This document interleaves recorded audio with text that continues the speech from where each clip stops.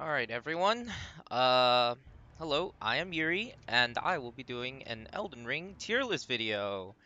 I don't know how many of these people have done, because I honestly don't look at Elden Ring YouTube too much, but I want to give my honest opinions, because I feel like some bosses are a little overhyped, and some of them are underappreciated. So, I have done, 3.5 runs of this game, I've done a strength build, an int build, and a faith build. And on my bucket list is a level 1 build, and maybe dex in the future. But I will be basing these bosses off of solo play, meaning no summons and no ashes summons and none of that shit. Because I believe the only true way to enjoy a Souls quality boss fight is to do it alone. Furthermore, I will judge them based off of all three of my playthroughs, meaning mostly melee strats. I do have a few range strats from my int and faith builds, but those will be mostly irrelevant because I think melee is how this game is intended to be played, as seen by some of the bosses. And now, finally, there will be hot takes. I do believe, as I said in the beginning, that some bosses are overrated and some are very underappreciated. So here's the tiers I will be basing them in. S tier is a fun and balanced, perfected boss. These are bosses that uh, I honestly look forward to playing and fighting in every single playthrough. And the worst part of the boss is beating the boss and realizing you have to do another run or go somewhere really far away to fight him again. So this is like the best of the best. A tier is fun and balanced, but there might be some minor complaints that keep it away from the S tier. I reckon this will be a pretty populated spot on the tier list because the bosses are decent. B will be for fun, but have some balance issues. I value fun over balance, because obviously the game is meant to be fun. C is balanced, but not exactly fun. And you might only be able to achieve fun if you do it with some strats. D tier is not fun and not balanced, but is still alright as a boss. Now we have a unlabeled tier for literally normal enemies. In other words, they're normal enemies. You're gonna fight them a lot, so who cares? And we have a trash tier. And the perfect example of a trash tier boss, I will drag it out from down here real fast. Let me locate him real quick. Uh, there he is. Godskin Duo. I think everyone can agree that this is the worst boss in the game, and we'll explain it when we get there. Anyways, we'll start by taking out all the normal enemies. I'm pretty sure Battle Mage Hughes is a normal enemy. Beastman of Farum Osla is a normal enemy. Cemetery Shade is unique enough, so I'm gonna keep him away from normal tier. Let's see, Clean Raw Knight is a normal enemy. Uh, Crystallians are normal enemies, but they do serve as a boss, in my opinion. Demi-Human Chief is a normal enemy. Again, Bridge Golem, also pretty normal enemy, but I'm considering keep it in. Actually, no. We fight so many of these things. Priest of Blood is basically a normal enemy. Fell Twins is a normal enemy. You fight these guys in the sewers, and you do fight two of them, so it's literally the boss. Uh, Fia's Champion is just AI PvP. This is a normal enemy. uh, let's see here. Grave Warden Duelist. There is a version of him in Lindell, so but he is unique enough, so I'm gonna keep him in the boss.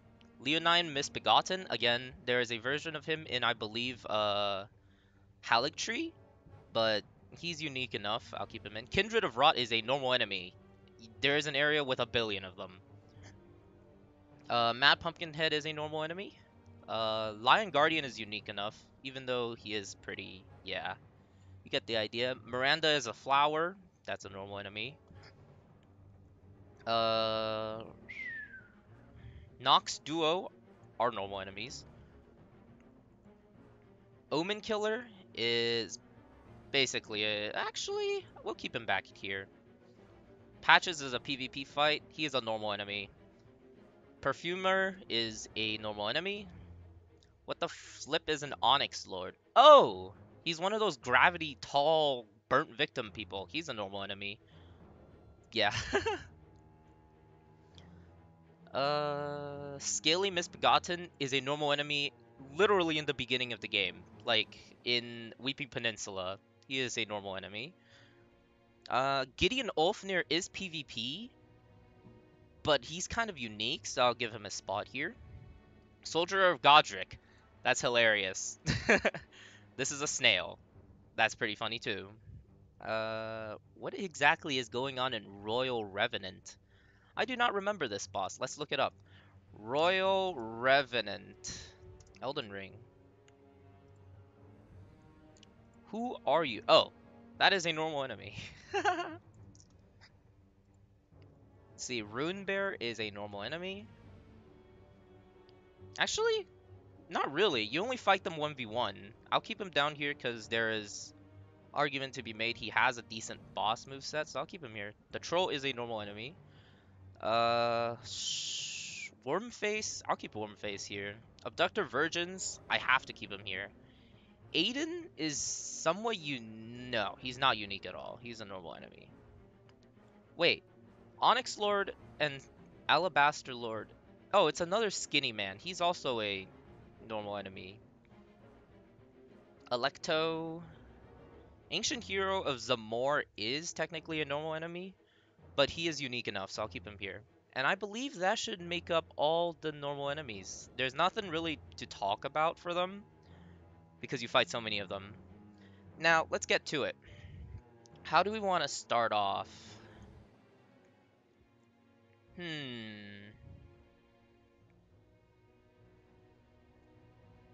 I think the proper way to start off would be somewhat in the order of which people encounter them, right? Yep, I think that's a good idea. Let's go ahead and start with what people usually experience maybe as their first boss, being the Erdtree Burial Watchdog. So, the Burial Watchdog is a unique enemy. I don't think we've ever seen anything like it in the form that he's a statue, so his attacks are super fast and look super junky. But as a boss, it's hard to say. He only has really two threatening attacks. The one where he stands up and walks towards you, and you dodge when he lifts his sword. And another attack where he flies into the air and slams down a lot. Both of those are huge openings. And he has a smaller opening where if he starts breathing fire, you can get behind him and poke him. But just be careful that he will turn really fast at the end, so you can't get too greedy. Overall, this guy is boring. So I will put him in C. He's a balanced fight, but I don't even think I can say he's fun with some strats. He's just straight up boring. Now, other people's first boss may include the Putrid Tree Spirit. Well, it would be an ulcerated Tree Spirit, which I don't believe is actually on here. I'm trying to see, look. Oh, actually, Grafted Scion. I have to put this here. Grafted Scion is... he's pretty bad. If you're close to him, he has a whole slew of undodgeable bullshit. But if you stay your distance, he has 3 punishable attacks. One is his 4 attack combo where he does swipes and then like a double swipe or a stab. And then he does a third swipe, which you can roll in on, and attack him, and he will follow up with a fourth one if you're close in front of him, which you can sidestep to the left and straight up ignore. He has two jump attacks. He is for sure a balanced boss, but the fact that you have to stay some distance away makes him not the greatest. Well, this is literally the first boss, so I guess I should have done him first. Uh, Now let me see if ulcerated tree spirit is on here. If not, I'll just use putrid tree spirit as a replacement. It does not look like he's there. Yep, I will use putrid tree spirit. Now this will be my first hot take of the game. Actually, tree spirits are, in my opinion, one of the most fun fights in the game. Every time I boot up the game, I will pick up a stone sword key as my starting item, or bum rush like 2 stone sword keys so I can fight the tree spirit in the hero grave. Everything he does is extremely telegraphed, and he has different move sets based on which side of him you are on. From range, he can do a dash towards you, which involves 3 hits. He does dash 1, dash 2, and dash 3. I believe there is a pause between the first and the second and third are fast dashes. And he will follow it up with a roar, and then wrap himself to the left of you, and then come down with a grab attack. And if you roll the grab attack, you can punish him. And then he curls away and does a fire attack most of the time, which you can also punish. If you're on his left, your right, he has his left-hand attacks, which involve slams and a scratch. If you're on his right side, your left, he can do a delayed sweep. If you're in front of him, he does head slam. He is a very fun boss to fight once you've mastered him. The small room that he is usually associated with literally does not matter. All his attacks are easily telegraphed and avoided. And he is, I believe, in a low S tier position. Very good boss. What else do people fight as their first boss? I guess Flying Dragon Agil? Some people have fought him. Now, all the dragon enemies in this game are very similar. Some of them have their unique things. Flying Dragon Agil, however, is just a fire dragon. He has nothing exactly unique, and you can go up to him and bait out his foot stomps. After every foot stomp, he will leave his head right in your reach for you to smack 2 or 3 times. And then he goes back up and he does another foot slam and you repeat. He is very punishable, but extremely boring. I will put him here. Dragons are way better than these two, of course, so I'll put him right there. Alright, I think it's time we get to it. The first main boss of the game. Where is the man? Margit, the Fell Omen. Hot take incoming. Margit the Fell Omen is, let's see. Most people think of him as like the Udex Gundyr of the game. He is extremely like punishing. He gates away a lot of the player base. Most people struggle with him a lot. Um, Let me think real quick. His first phase is a slow and somewhat methodical yet boring fight. But you have to be on your toes because he has roll catches out his butt. Uh, but before we move on to his second phase explanations, I'll put him rightfully in B tier. I cannot rank him any higher because of his second phase. Now he does get in second phase he starts off with this big hammer slam, and then he gets far more aggressive. Normally, I like that in a boss. However, Margit does get one completely undodgeable attack, through normal means, of course. And that is, he will make a greatsword in his left hand, poke with it, and then swipe with the greatsword, and then slam down with his cane. This attack, if you are in close, can result in three things. If you get hit by the first sword and you iframe, you'll get slammed by his cane.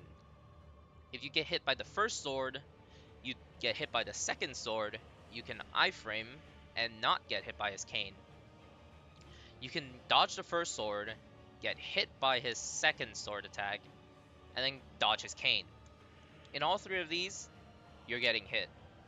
And I don't like that in a boss. One way you can dodge it is to like predict it's coming and then run away.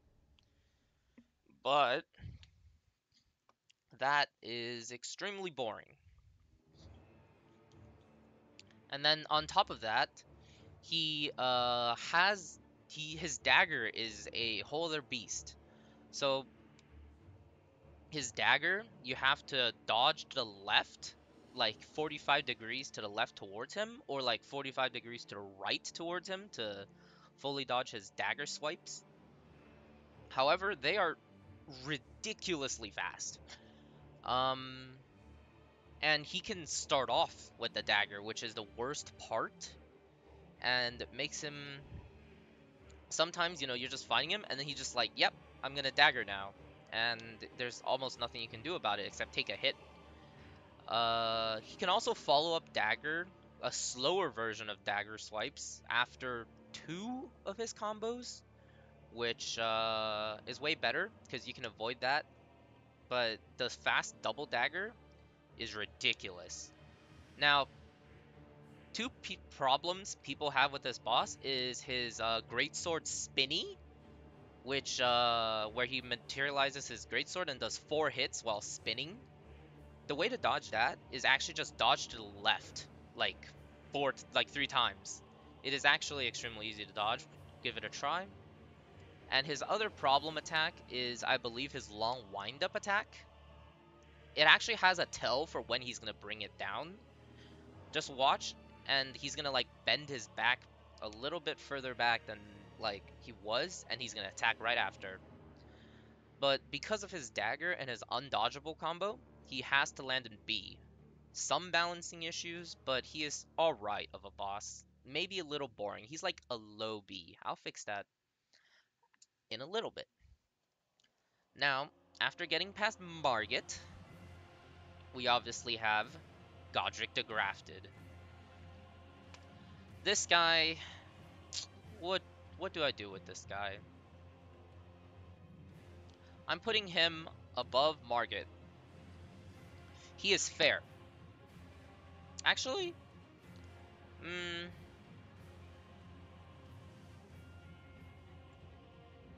he has a contention for C tier. No, I'll put him in B. Godric is a fight that kind of forces you to back off because of his wind attack, which is completely un-iframeable if you're caught in it. Like you'll get hit by the first hit no matter what if he starts it and you're close. Um, it forces you to basically backpedal a little bit after every time you go in for an opening. But other than that, you can mostly stay close to him and just wail on him. His attacks are very easily telegraphed and easy to dodge once you learn it. However, there has been instances where he used a breath, and the fire projectiles go off in weird directions because of the ground and how the ground is angled. That is a small balance issue, but overall, Godric is a pretty balanced and decent fight. Way better than Margit, of course, in terms of balance, so I'll put him there. Um, After that, the game really opens up, so I don't really know how else to order these. Let's order these by, like, thing. Oh, wait, the Carrion Knight is a normal enemy. How could I have forgotten? Okay, let's get this guy out of the way. Bloodhound Knight. This is the guy everyone fights to get the OP bleed curve sword. Bloodhound Knight is a C tier boss. He is better than Dragon. Bloodhound Knight is...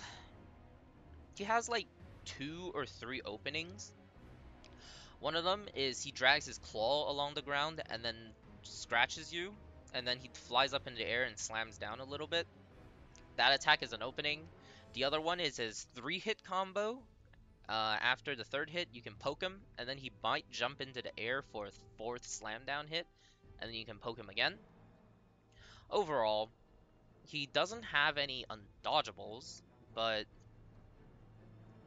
he's a very boring fight. So it fits the definition of C tier perfectly. Who else is there? Ah, yes, let's get this out of the way. Crucible Knight. The Crucible Knight from the Everjal, aka the Supple Tail Crucible Knight. This is another hot take, but he goes here. Supple Tail Crucible Knight is by far my 2nd favorite fight in this entire game. Uh, I look forward to fighting him every single playthrough. In fact, I usually go fight him before any other boss outside of maybe the Tree Spirit. So I'm like level 9 or 10, and I just rush to him, and I fight him in a 10-minute adrenaline rush. Very cool.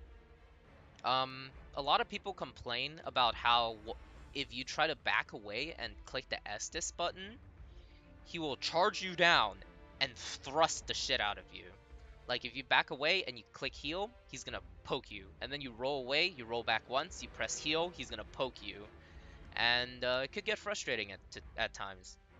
But what you fail to realize is Crucible Knight is a game of openings and turns. You take turns with the Crucible Knight. He will do his combo to finish, and then you can do your turn where you attack him once. And then it's his turn again. And then it's your turn again. If you keep rolling to the right, his left, his shield side, you can know when it's your turn when he's recovering and he starts to bring his shield back up to like normal position. That's when you know you can attack. And even if you fail to attack like properly and land a hit on him, you'll hit his shield, in which case he will use the shield bash, and shield bash is a guaranteed opening for you. So you just take turns with him, and he is extremely enjoyable. When he reaches phase 2, he starts using the Aspect of Crucible Tail attack after some of his combos, which will elongate the combos by 1 attack sometimes. You can still use the previous strat of seeing if he hoists his shield back up, but you have to be a little bit more careful to see when it's your turn. And also he can use Supple Tail as an opening attack that I don't believe combos into anything. I could be mistaken about that. But it is very easy to see coming, and it adds like a dynamic to the fight. The only complaint I have is his dash attack, which just doesn't have any counterplay. You can't really do anything to him. You just dodge it, and then it's his turn again, basically. It breaks the flow of battle, and just like, I guess it gives you time to heal, actually. And a tip for players is that don't ever get away from him. If you run away, he will chase you down, and he is very hard if you're at range. But if you're next to him, you want to wait till he does the weapon art stomp, where he holds his two hands on his sword and he stomps. And then after that, he will do a slam down and then a double spin. After that is a big opening where you can get perhaps 2 or 3 hits in, or you can get an Estus heal off. That is his biggest opening, but if you start rolling right, you might see some other openings that you can take advantage of to speed up the fight. But regardless, Crucible Knight is the perfectly balanced, one of the most fun fights in the game, and there is very little that can top it. It even tops the Tree Spirit, so that's how you know the guy's good. Who else do people fight relatively early on? I guess I can use Lion Guardian, because you do fight one in the Stormvale Castle. This guy,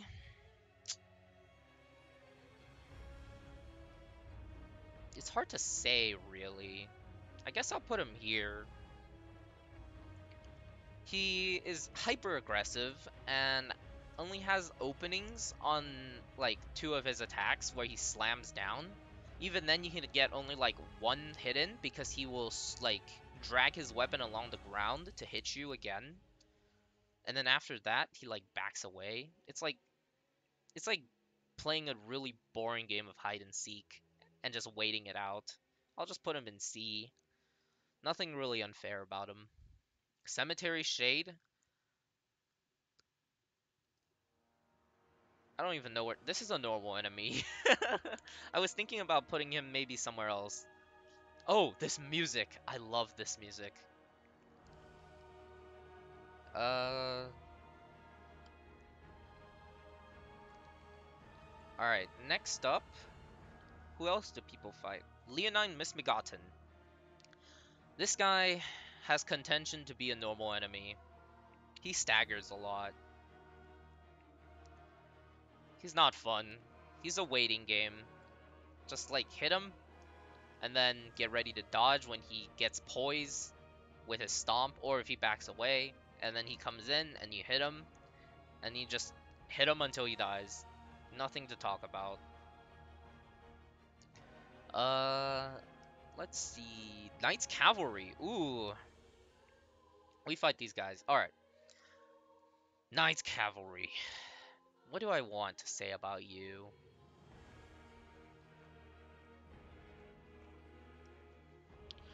Knights Cavalry honestly has a easy contention here.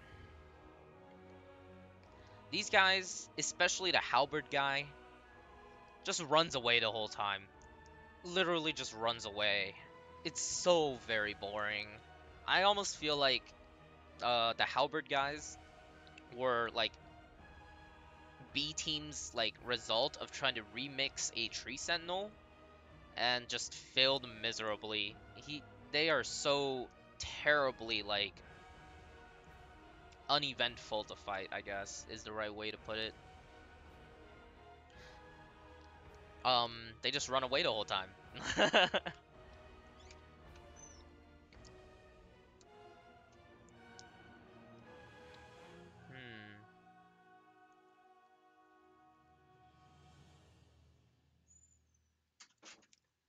Speaking of Tree Sentinel, let's do that. Tree Sentinel, however, I think Tree Sentinel is the first member of the A tier. This man, he really kicks your ass. Like, he is your welcome to the game. Unless, of course, you're like, that's a big scary golden guy. Let's not fight him. But for Souls veterans and probably most people who enjoy a challenge, this might be your first boss to kill. Uh, but most people come back later, and most people cheese him with a horse, which is quite unfortunate because Tree Sentinel is genuinely fun. Uh, every attack he does is part of a combo chain or something that you can punish, and nothing is unfair. Now, some might say his shield slam is questionable, but that's because most people are rolling away from him when he does the shield slam or the shield push. What you want to do is roll into the shield, because shockwaves travel outwards, and I find it a lot more consistent to dodge his attacks if you roll into him. Some people say he has very little openings. He has a lot of openings. At the end of every one of his combos, where he leans down from his horse to strike you, is an opening. And when he does his charge at you, you can back up and roll backwards, and you'll land right next to him, allowing you to get maybe 2 or 3 hits in. Um, yeah, Tree Sentinel, very good. Uh, let's see. What is the next boss we want to look at? I suppose Rune Bear.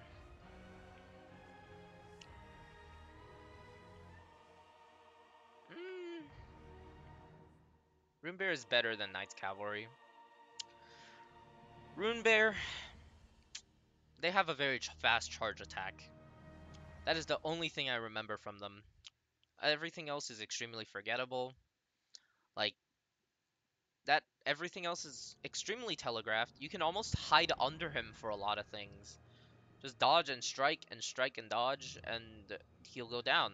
Unless, of course, he decides to spam his almost instant charge like 4 times in a row. I know it has a tell where he rears his head back, but sometimes it is just impossible to dodge. Especially with a strength build, if you're wielding like a colossal greatsword, you're just like, all right, I swung. Guess I'll take this L and get hit by his charge attack. He's all right, but he's definitely not fun, and the charge attack is a little unbalanced. But he is better than Mr. Run Away a lot, so I'll put him there. Uh, doo, woo.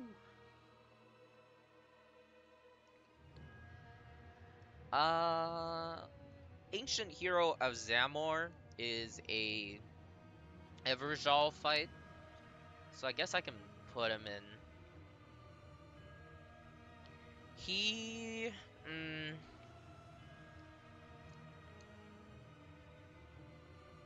mm, I think I'll put him here. His ice just like tickles you. It just tickles. It's very, it's pretty difficult to avoid his ice. His like Horde Frost breath, basically. Other than that, his moveset is somewhat forgettable. He's just a pretty typical sword guy. You just roll, dodge, strike him, roll, dodge, strike him. Uh, Next up, Black Knife Assassin. This guy. Woo! This guy.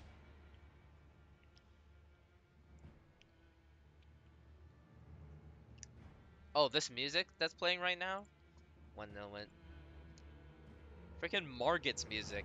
It is so uneventful. It just sounds like, imagine Cleric Beast's theme, but like it never picks up. Alright, anyways, stop. Let's stop like destroying Margit and instead discuss the tier list.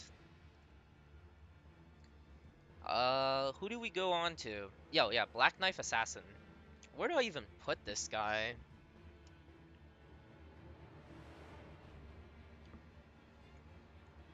I think it's only right I put him in low B.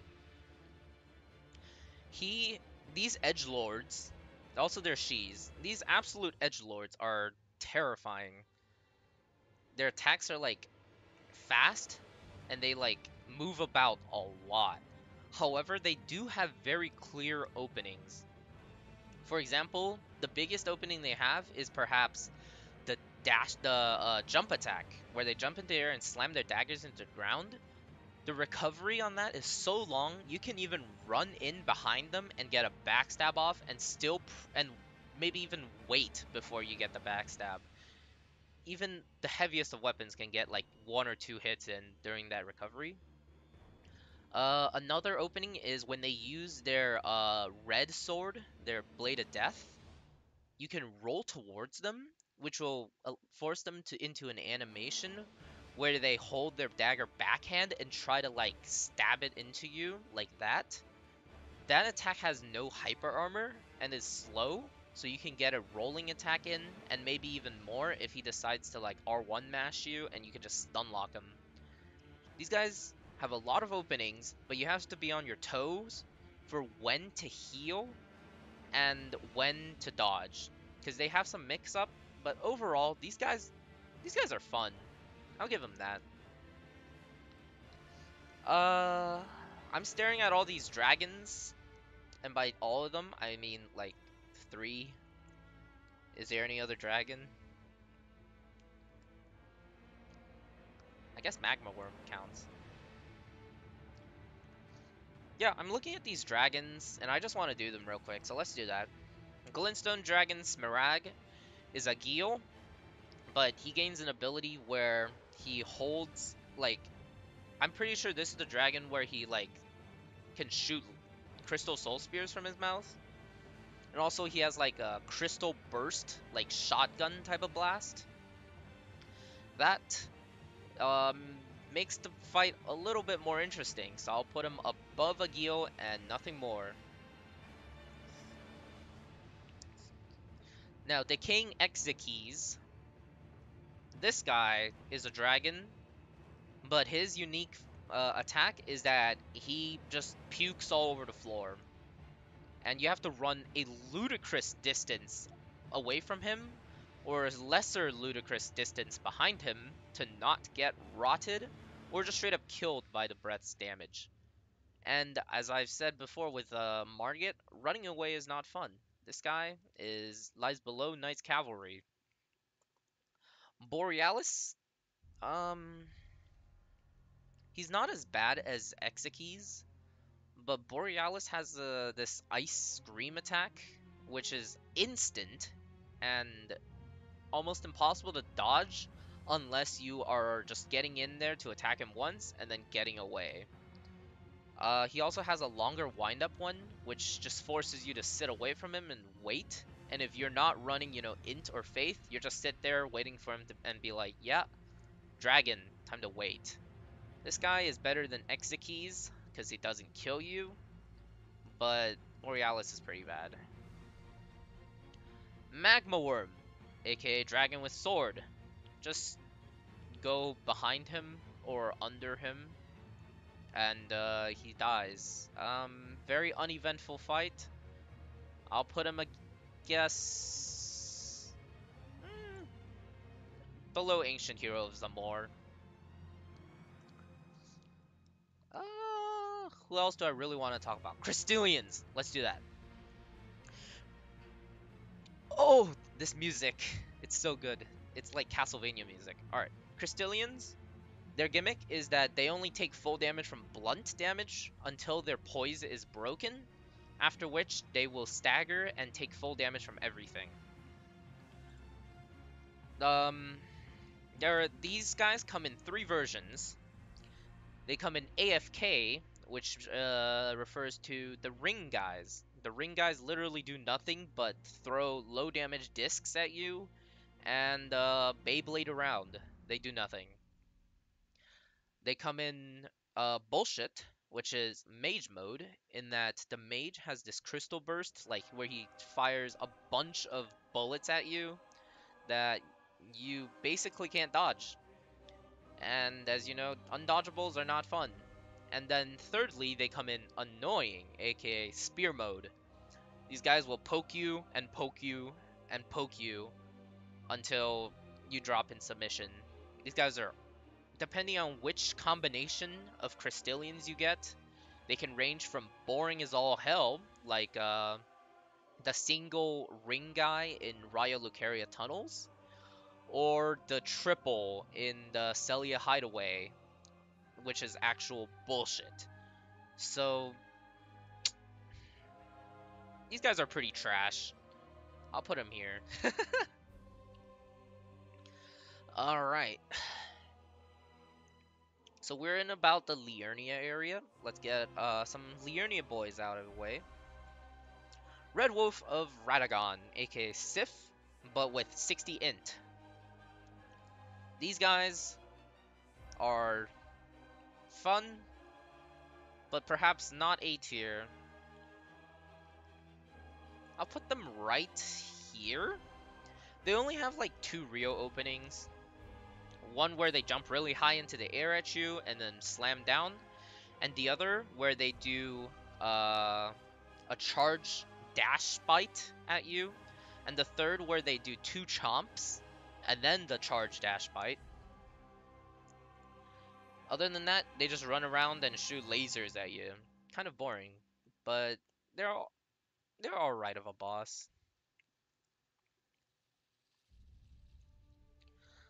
Hmm. Now, which one of these are Raya Lucaria bosses? I guess right after, people will fight Renala, Queen of the Full Moon. Mrs. Renala will go right there. Renala, uh, just remember I am basing this off of Melee, so I do recognize the struggles of Melee, but man, this fight is good. Um, First phase is a gimmick fight where it's physically impossible for you to die. The only things that do relevant damage towards you are her gravestone attack, which she gets under like about half health, and also the chandelier's falling. But the chandelier falling is so delayed and has the most obvious tell where like fire drops onto the ground. If you die in first phase, it's probably because you didn't know about these two things, you got unlucky, or I don't know what to say. Maybe you're doing soul level 1 or something. But even then, like, the books and the fire just does negligible damage. So with a free phase 1, we get into a totally badass phase 2, where she will barrage you with crystal sorcery, basically. She fires a soul stream that one-shots, but is extremely easy to dodge and punish. She will, let's see, she has a crystal shotgun, where she will like just blast the front. Also very easy to dodge. She has a crystal rapid fire where she spawns like 8, I think, little projectiles and shoots them at you in a row.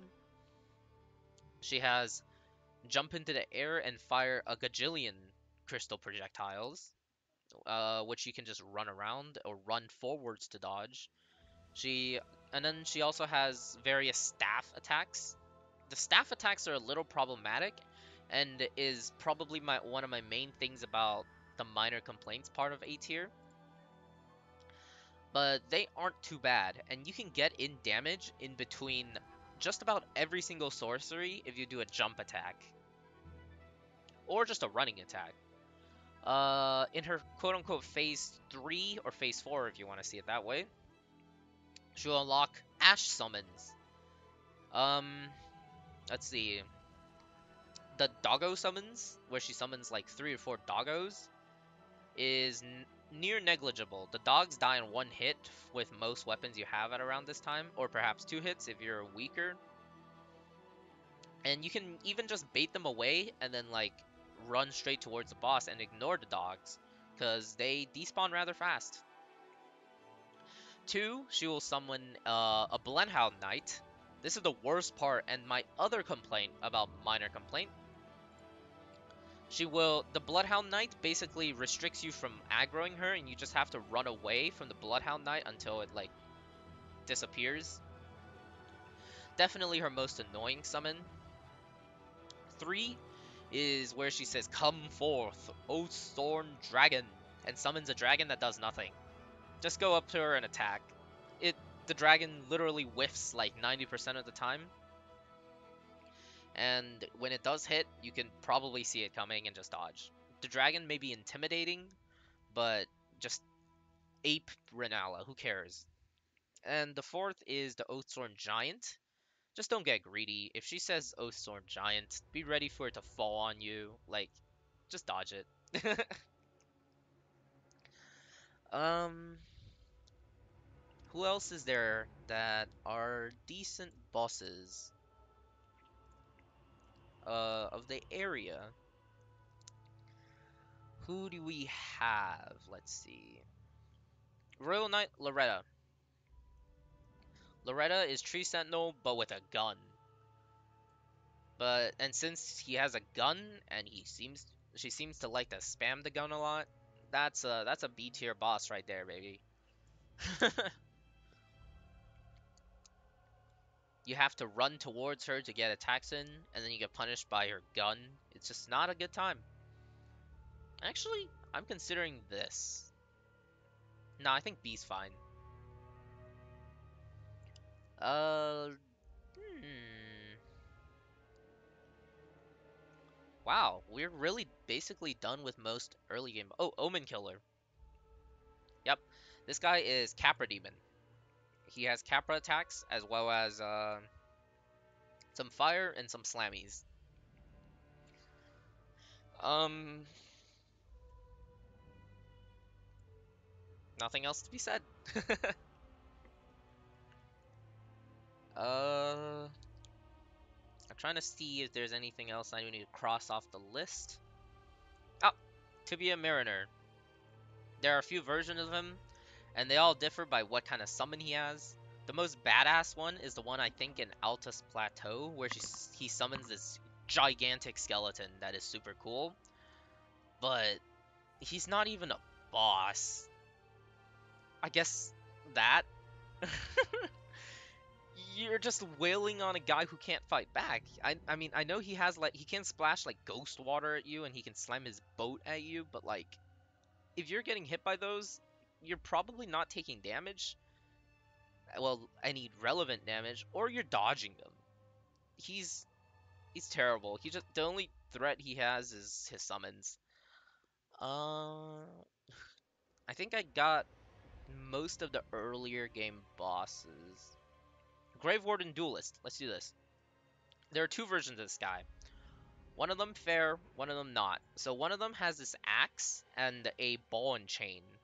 That one is the fair version. The other one he dual wields and is just like undodgeables out of the butthole if I remember him correctly. I haven't fought these guys many times because I typically don't fight them in the I don't usually visit the catacombs because I don't use ashes. But from my experience with them, I find them pretty unfair. They're probably still better than like nah, they're not better than Exekeys. I'm just gonna put them here. Alright. And I think the last of the early game encounters would be Erdtree Avatar and Bell-Bearing Hunter. Erdtree Avatar. There's two versions of them. One of them puts a Scarlet Rot pool, like, basically in the vast vicinity of the area, which you're just running away from.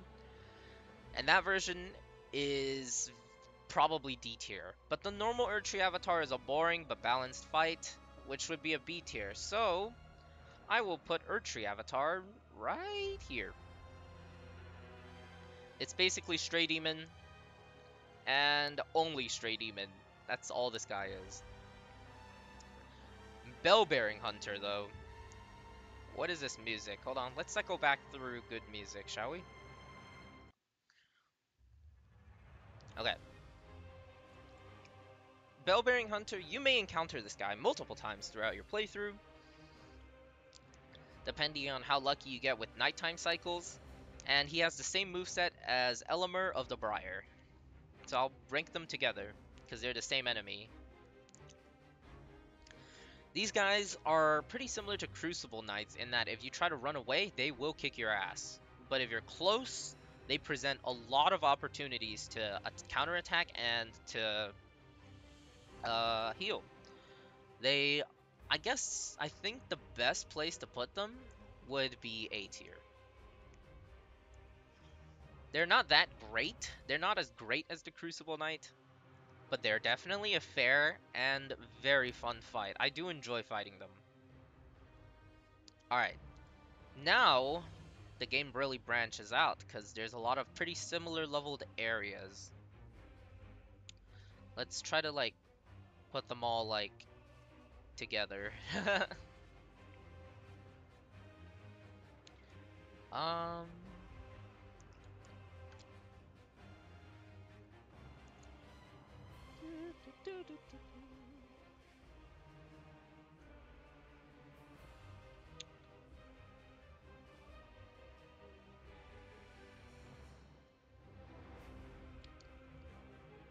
Alright, I'll talk about these. Ancestor Spirit has one of the best music tracks in the game, without a doubt. But these guys are, oh my god, they're kind of a waiting fest. You're baiting out the attack where they jump into the air 3 times and slam onto you. And other than that, they're just kind of running away and spewing gas everywhere. If you have a gun or some kind of like magic missile or something, they're alright. But otherwise, you're just waiting around. I'll put them above Erdtree Avatar, however. Actually, below Erdtree Avatar. Erdtree Avatar, at least you can fight. Commander O'Neill, the Kaled Special. Um, I don't know how to think about this guy. His phase one is when all his archer swordsman guys are alive, and he just walks around menacingly and buffs. You're fighting five sword guys, but after you take out his men, he comes at you very slowly, but with the force of 1,000 men. Um, he has three, I want to say, combos. He can do swipe, swipe, and then swipe again, and then slam down. During each of those swipes, you can get a hit in, even with a colossal weapon, like rolling R1. Just roll R1, roll R1, roll R1, roll R1. He has sweep, sweep, and then poke, and then a what's it called, AoE around him. Basically, every time he does a poke attack, he can follow it up with an AoE that you want to get out of. This is basically to keep you on your toes. And then his third big attack combo is if you're on your right, his left side, he can do a halberd like back thrust at you, and then a big sweep, which you can punish after the sweep. And his main mechanic attack is where he gathers up rot and you have to run away.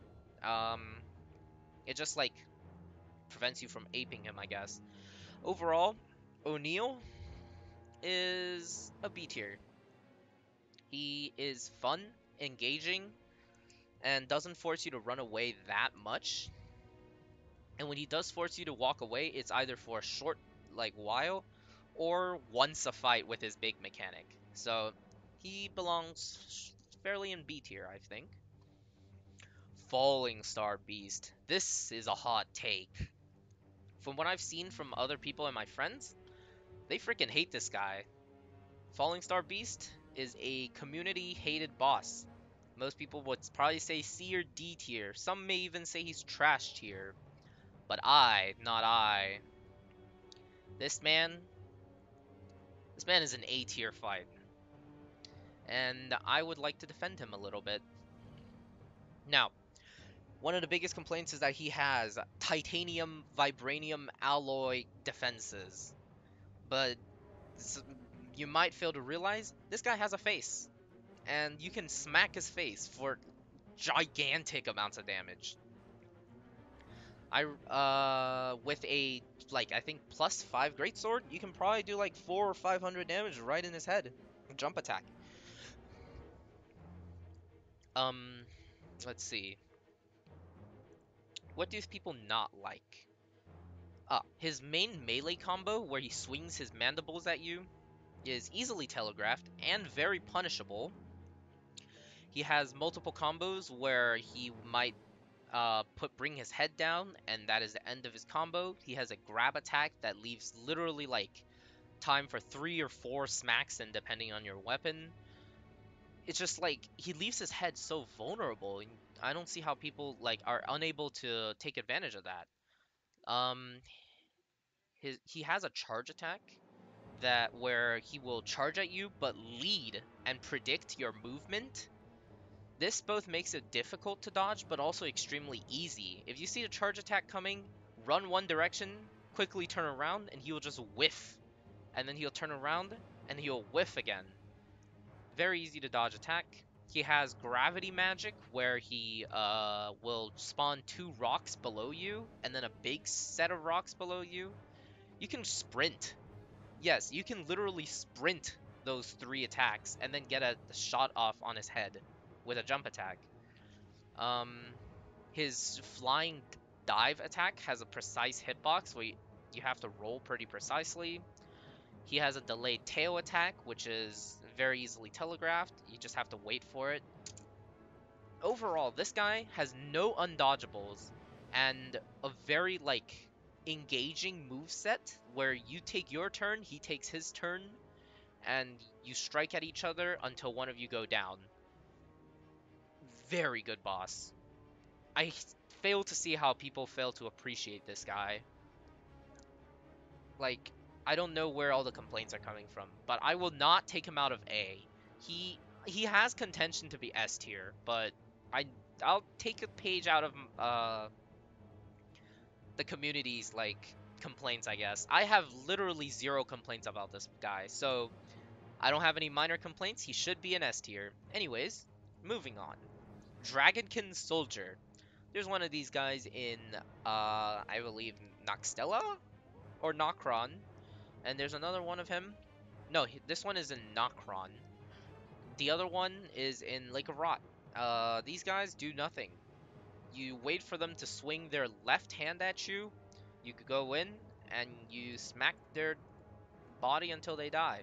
This is a C tier boss at best. Very boring. However, Dragonkin Soldier of Noxtella. Ooh, that's a B tier contender right there. This man forces you to really pay attention to your surroundings in his phase 2. His phase 1 is boring, much like Dragonkin Soldier, but this guy, in his phase 2, you gotta get aggressive. And while you're far away, he will spam Ice Lightning at you to no end. However, if you get close, he will use his melee combos, you can get hits in. He has multiple attacks where you have to like watch him as well as the ground for where Ice Lightning strikes. This is a management boss to its finest. And actually, I think I'll bring him. I do enjoy fighting him more than Margit. I guess, yeah, that's a good place. Godskin Noble, right there. The Godskin dudes come in Twink, Apostle, and Twunk. Noble. And Twunk is terrible. He has some undodgeable rapier attacks, I believe.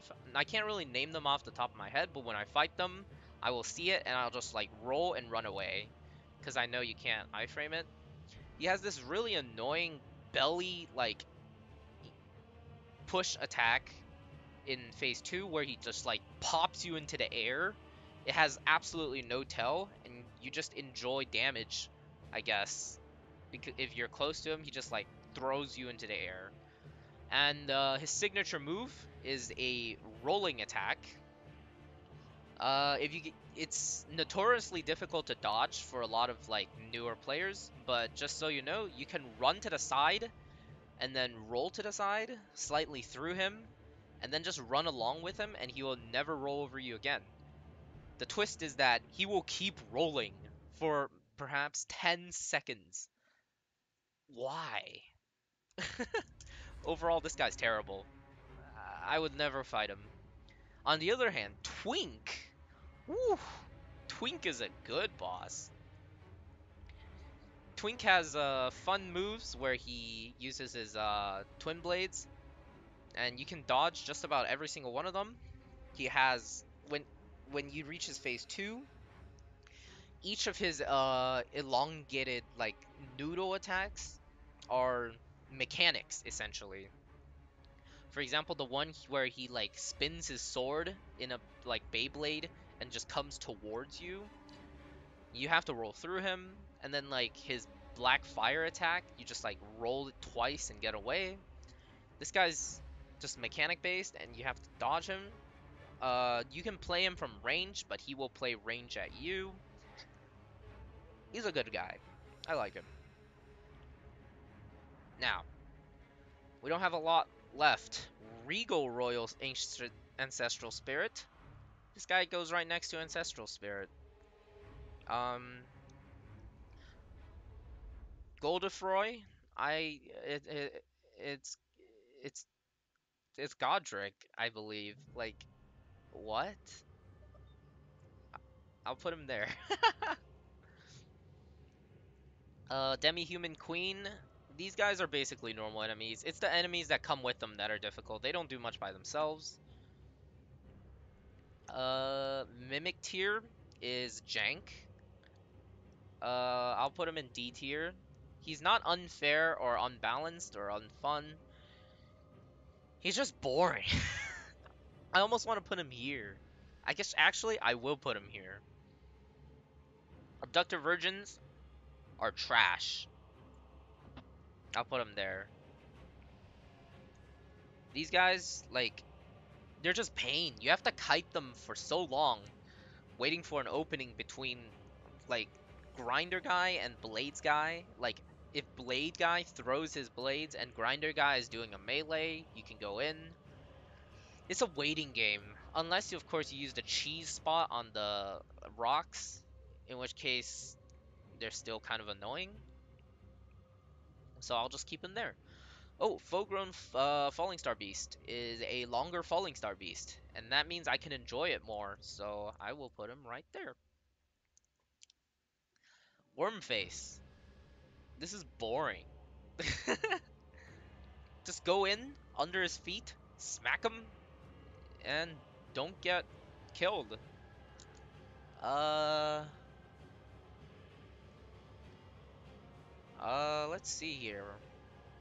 Who else do I have that's pretty early? Radon! Yes! Radon! Oh my god, the presentation of this fight. This guy is a straight up raid boss. You bring like 6 other dudes with you if you play him casually, and you go like attack this gigantic hulk of a man on his poor horse that is only able to lift him because he's using gravity magic on himself. Yes, that's true. You can read it on his remembrance that he learned the gravity magic so that he can ride his like feeble steed. So basically, Radon is holding himself up and not the horse. But anyways, Radon. This guy, I think he's A tier worthy. You can mostly get underneath of him and dodge a good chunk of his combos, but most of his combos also end with a slam that you have to iframe. So after you learn them, he's pretty alright. He also has jump rope mechanics where he shoots shockwaves that you can jump over in his after he shoots down as a meteor. It's a good experience. I'll put him squarely in A tier. Of course, if it's a difficulty boss for like a first time playthrough, he's an S. But for fun and balanced, he's right here.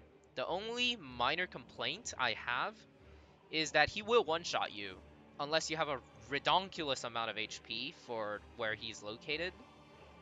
But I think that's deserved for a raid boss.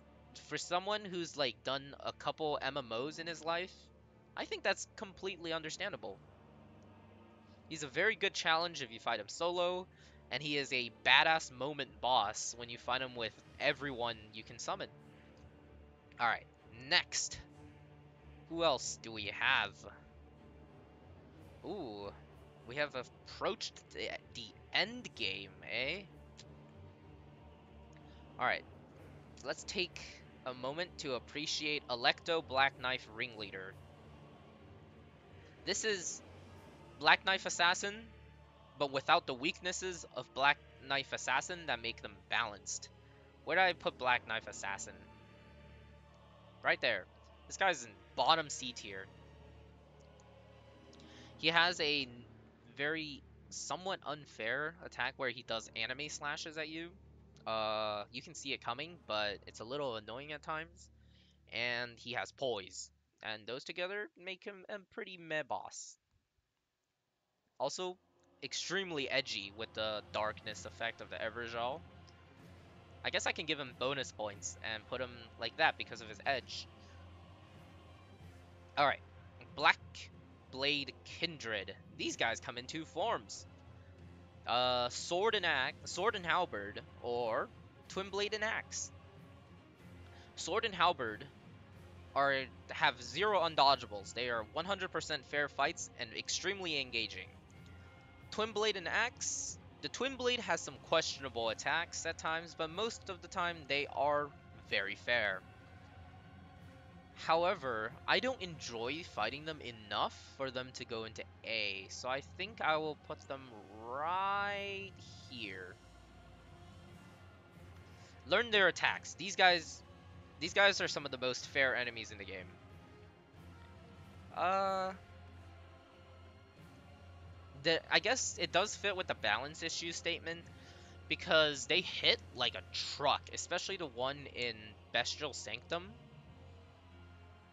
he will flat out one shot you with like 25 vigor, sometimes maybe even 30 vigor, and it's like a perfectionist fight. You have to perfect him to kill him. And he does have some questionable attacks. For example, let's see. His sword wombo combo sometimes has a jank hitbox, but that's only a small complaint, so I think B is a good place to put it. Hmm. Oh dear. Valiant gargoyles. The demon princes, that if they the demon princes were created by B team.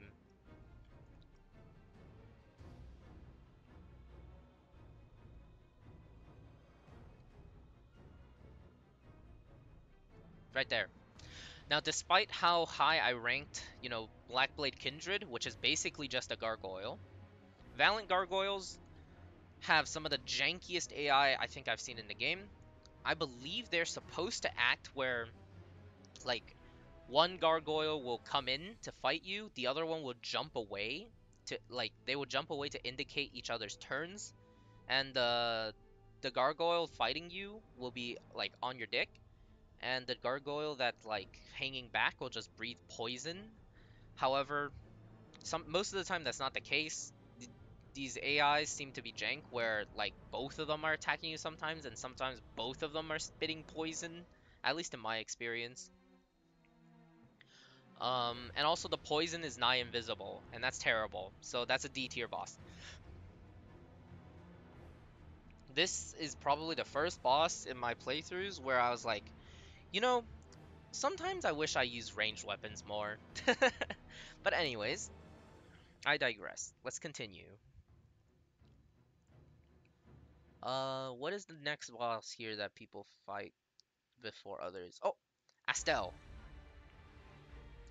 Astel is boring.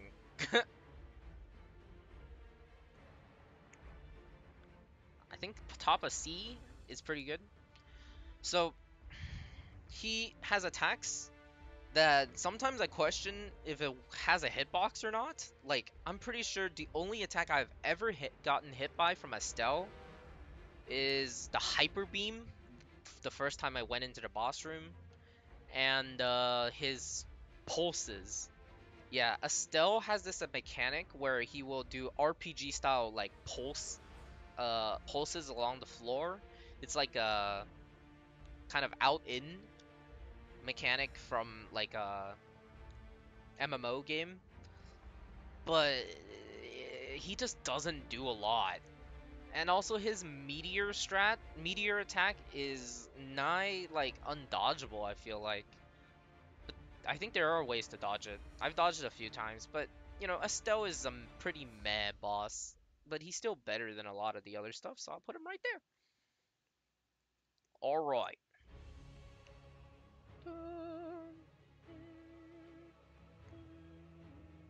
Oh, this is some Erdtree Avatar music. All right, let's take a look. Who else do we even have? Okay, the next boss I think I'll do is good. Oh, I think people usually fight Lich Dragon Fortisax before the others, so let's do him. Fortisax is very similar to Landsax, so I guess they're bundled into the same boss. Let's do it. Fortisax is A tier for sure. I just don't know where to put it. I think right there? No, right here. Fortisax has a mechanic where it counters the dragon strategies of most Souls players, which is to go under the boss and strike the legs. Fortisax will put a lightning like tracker on you if you go under him, which will strike you with lightning moments later. This lightning can be rolled, it can be sprinted out of, it can be walked out of, I'm pretty sure. So it's not that big of a deal as long as you keep moving after you're under him. He has many attacks that like require precise timing and roll direction because of the lightning that comes afterwards. Some of them require you to go under him, which means you have to like get ready to do the like lightning strike. But for the most part, his attacks are all fair, and at the end of all his combos, he will lay his head down and let you smack it a little bit. What a kind guy. His lightning though, that's very cool. You can jump rope with the lightning. Just jump over the shockwaves. It is a very unique way of doing mechanics and very fun. So I don't really have anything bad to say about Fortisax or Landsax. Uh, let me think. Yeah, the death clouds I don't think have ever come into like relevance in any of my fights with my man Fortisax, so he's a good fight. Uh, so now we're in Lindell. So we can do Lindell bosses now.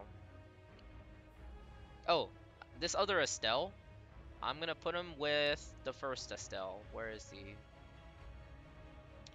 Right there. He goes right there. It's pretty similar Estelles. Uh. Oh, Rykard. How could I miss you? This is the Yorm of this game. He requires a jank weapon that requires you to basically pick it up, and then if you want to do relevant damage, you want to leave and then go upgrade that baby, and then come back. That's not a big deal since Somber Stones are literally free. You can buy them from EG, and you can upgrade that Serpent Slayer to like +4, or if you have the spares, you can go up to 5 or 6 pretty easily. And this guy's he's a piece of work, I guess. His phase 1 is very boring and very easy, but his phase 2 is just extremely hectic. Sometimes I have no idea what the hell is going on. So like, uh, and he's not exactly fun. And he only has one strat. In the sense of my tier list, I think I can only put him in D. Poor guy. Like, he's a cool jank fight. Actually, I feel bad. He is fun. I do look forwards to fighting him. Bottom of B.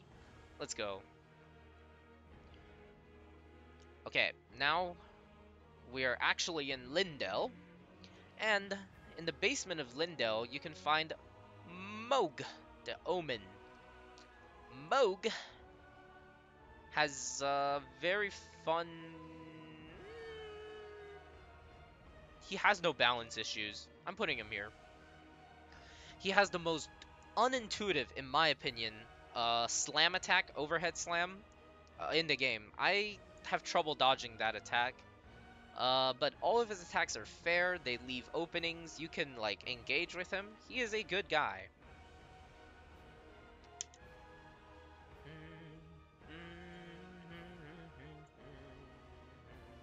And the final boss of Lindell is Morgott, the Omen King.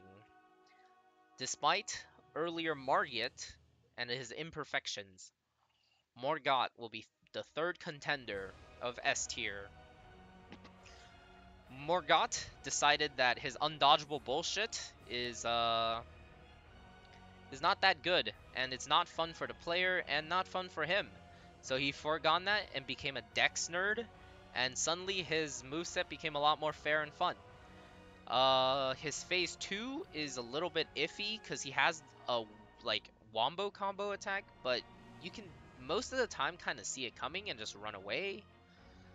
I have no qualms and no problems with Morgott, Morgott, the Omen King. He's a good guy. And we're finally on to Farum Azula. Well, not yet. There's two guys before Farum Azula. I think two guys. These two. I think Loretta can also qualify. Moog can qualify as well. So let's put the rest of them in order. Yeah, that's a good idea. Uh, yep. Put the rest of them in order. I think that's an order. All right. Commander Nyal is not as good as Commander. Well, actually, I think he might be better. Nyal gained some move sets. He's got some lightning and some dashes. It kind of makes him more engaging, but that also means he's AI loopable. If you run away after engaging him, he will almost always follow up with the dive or the dash, and you don't really get to see much else of his moveset. So he's like limited better than O'Neal, I guess. Fire Giant, a overall most hated boss of the game. I think. In his first phase, he does nothing. So I'm not even gonna bother looking at his first phase. You just hit his ankle until it breaks, and then hit his ankle some more, and then it actually breaks. But after you break it, he goes to phase 2, and phase 2 is a piece of work. His weakness is his eyeball, which you can rarely hit, but also his hands, which you can hit more often. But from what I've seen, you can also just run around to his foot, hit it like 5 or 6 times during every attack, and he's gonna roll away, and you rinse and repeat. This guy, this guy is unfun and unbalanced. D tier, right there. Sometimes too easy, sometimes too annoying, and nobody likes chasing a big guy who rolls through the map, like halfway across a giant map, and chase him the whole fight. Terrible. Loretta. This is just Royal Knight Loretta, but with a less dodgeable 4-arrow attack that you have to sprint forwards so that like 2 or 3 of the arrows can whiff, and you can dodge the like remaining 2. So you have to sprint forwards whenever she does the arrow attack. But other than that, it's basically the same fight as Royal Knight Loretta, just a bigger health bar, which makes me like it a lot less. I think I'll put him here. By some strats, it means high damage weapon art strats. So yeah, she's pretty bad. I'll leave Malenia for last. I think that's a hot take that is coming. Moog is a raid boss with mechanics right there. I don't want to say anything else about Moog because I think a lot of people haven't fought him yet. So just put him right there and leave it at that. Now we can finally move on to Faru Mazala, which has 2 bosses. Dragon Lord Placid Sax. Placiduous Sax. My bad. Mr. Placid Sax has been alive for way too long, and he can quite literally not even hold himself back up. He is, he's a thing. Most of his attacks are fair, and you can go around and hit his tail, hit his butt. You can see his breath attacks coming from a mile away. Only problem I have is he teleports a good bit. And also, I think that's the only real complaint. Noting that, I think I have to put Placid Sax bottom of A tier. Hey, at least they brought back the Hyper Beam attack from, what's it called? My good man Midir from Dark Souls 3. Ooh, Malekith. Malekith's phase 1 is beautifully done. It like punishes you for extreme aggression with any build, and forces you to play a calm and calculated game of chess where you take turns with the Beast Clergyman until like one of you guys find an opening, in which case you can capitalize on it. Beast Clergyman has multiple openings that you can counterattack, and he isn't quite too tanky either. And phase 2 Malekith. Ooh, so beautiful. Um, some people have found it difficult to find openings, but that's because range strats don't really work on this guy. His ranged, his moveset, if you are ranged, involves like jumping at you with undodgeables and shit. So like you are forced to stay close to him, And once you do stay close, you'll find that every one of his melee combos ends with an opening. Uh, if you study his moveset, there's nothing insane or bullshit about it. This guy,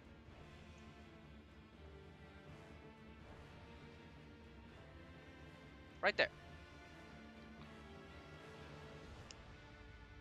I just have to give him points for how elegant his like air attacks look. It's so anime. Mr. Gideon Alfnir.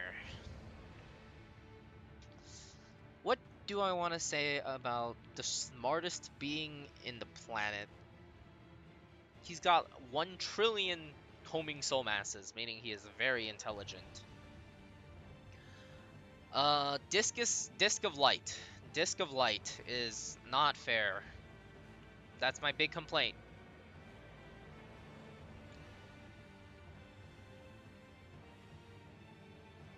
Right there, I think is good. This guy's terrible. He just spams magic the whole time and like rolls away from you. Who wants to fight this guy? I'll leave this guy for later.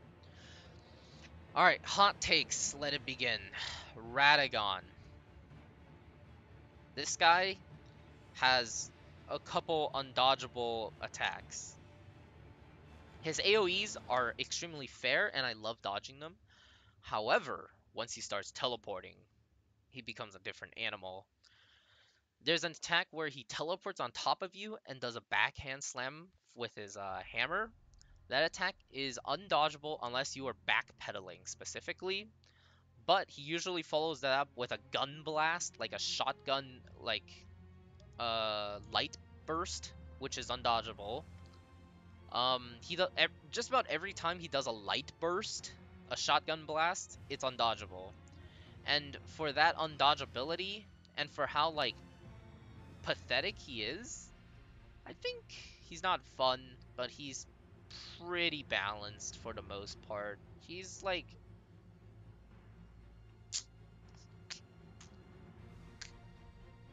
I'll put him here, I think, is a fair place to put him. Pretty balanced, but fun if you have enough HP to tank his undodgeable bullshit. Elden Beast. Oh no! Elden Stars is just undodgeable. I can't give it a pass. No matter how beautiful the boss is, the existence of Elden Stars ruins the fight. It's like right there. All right. Well, until like I figure out how to like fight Elden Beast soul level 1, I think I will not enjoy it. But apart from Elden Stars, almost all his attacks are fair. So I like him for the most part. It's just Elden Stars. So I'll keep him there for now. Alright, 2 more bosses to go. You know, if you exclude these 2, well, just exclude this. We actually have a really good bell curve. We have very little like trash bosses, very little perfect bosses, and most of them are like C, B, and D. It's a cool little bell curve. Alright, Melania, Blade of Mikola. This boss, I literally don't know what to say about it. So, I'll just like voice my thoughts, and I will try to convince myself that she is an S tier or an A tier boss. So Melania is the super boss of this game, basically like pretty much objectively the hardest boss in the game. I think everyone can agree on that. However, she let's see, she lifesteals on hit, but most of her attacks are very easily dodgeable, and you can punish them a lot because she staggers. She is also parryable, which makes it, you know, even more counters. However, the one thing that brings down this fight is her anime attack. Also her weapon art. She just rises into air, and the first attack of that weapon art is completely undodgeable. You either have to get yourself a 100% barricade block shield to block it, or you like Bloodhound step out, or you predict it coming and you start running away beforehand. And I'm not quite fond of strategies that revolve around cheesing a mechanic with block, and I'm not quite fond of the fact that you need a specific weapon art to be able to dodge an attack. So like the only like good way of dodging that attack in my eyes is therefore to see it coming and run away. And it really brings the flow of battle down. Like after I think around 70%, you just anticipate she does it every time you go in and you just start sprinting away after you poke her once. It's terrible. Like and then in phase 2, the addition of Scarlet Rot to that attack makes it even worse. It makes like even the blocking strat questionable. So like but she's so fun to fight. I have to put her in A. And I think the fact that weapon undodgeable anime attack is such a major complaint that she has to be bottom of A. I can't convince myself that that attack is fair. If it requires the use of Bloodhound to dodge properly or like a special shield to block properly, yeah, that's pretty bad. Okay. A tier, mauled if you want. She's A tier. And finally, Godfrey, the first Elden Lord. I'm not even gonna hesitate. Best boss in the game, by far. In fact, I'm going to create another tier. Add row above. That says, let's see. There we go. Elden Lord. This man, this is the best boss in the game by far. No doubt about it. He, this guy is he's the leader of he's the guy who taught all the Crucible Knights how to fight. So if you think about it, we have Crucible Knight sword, Crucible Knight spear. This guy is Crucible Knight axe. He has legs that make like a Belmont cry in fear and shame. He just, oh my god, his moveset is the most engaging and interactive moveset in the game. It leaves proper openings. You take turns with him to like trade blows. He will end his combos with a big slam or big rising axe. You have like 2 or 3 hits times in, and then he begins his next combo. He punishes you for careless play. He makes sure you know the timing of his AoEs down to the wire. And then when you feel like you've gotten the timing and you're like enjoying yourselves with that trade between your sword and his axe, his phase 3 basically starts. And he strips off his armor and shows himself to be the world wrestling champion for 30 decades in a row. 300 years running. This man will kick your ass with 20 different wrestling moves. And every single one of them made me gave me chills down my spine just seeing it happen and like laughing in excitement because of how beautifully done this fight is. All his attacks are super fair, and his death message is something along the lines of the crown requires strength to wield. And just looking at this champion of a man, you're just like, yep, you're right. You are way more fit to be a king than I am. Mr. Godfrey is the guy in the game where I beat him the first time, adrenaline still pumping, and after I beat him was just sadness because I was like, oh no, I have to basically complete the whole game again just so I can fight Godfrey again. In fact, I'm almost tempted to make a backup of my saves at Godfrey just so I can fight him whenever I want. There has been only 2 bosses in like From Software history that made me feel like this.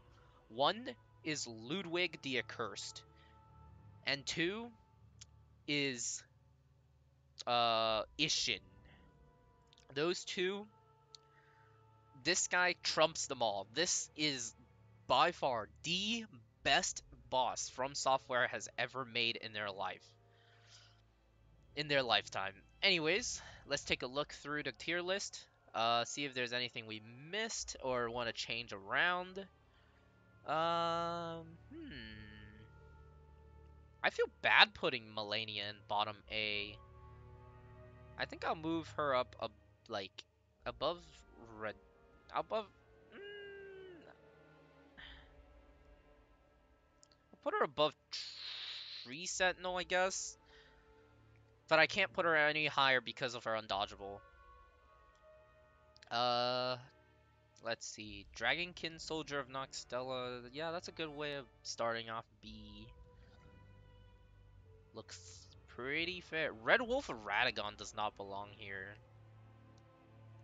I think I have to bring him down a little bit. We'll put him below the two dragons, I guess. No, below the Erdtree avatar. Yep, that looks good.